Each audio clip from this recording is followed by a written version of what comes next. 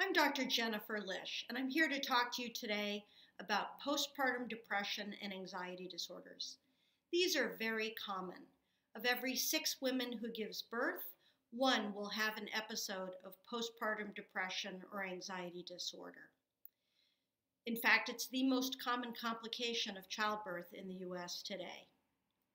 It's time to suspect a diagnosis of postpartum depression or anxiety disorder if the new mom feels predominantly sad or down or scared, feels overwhelmed and hopeless, like things are never going to get better. Fortunately, there are a number of evidence-based treatments that work for postpartum depression and anxiety disorders. One treatment is cognitive behavior therapy, or CBT. Treatment for postpartum depression with CBT can include troubleshooting with mom and family, how the mom can get more sleep. Sleep is essential to our mental well-being.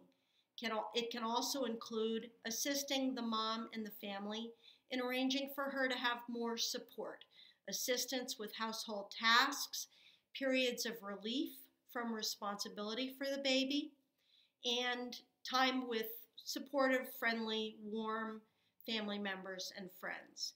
It can be as simple as arranging for the mom to be able to take a walk outside every day with a neighbor or one of the grandparents.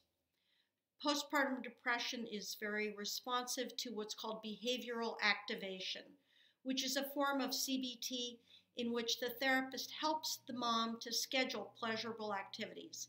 That might mean going to a mommy and me play group, or a baby and parent exercise class, or other fun activities. CBT for postpartum depression also includes what's called cognitive restructuring, which means catching, challenging, and changing certain depressing, anxiety-inducing thoughts that we tend to have. So the important thing to know is that postpartum depression is common and that it is treatable, and that cognitive behavior therapy is one form of effective treatment. Thank you.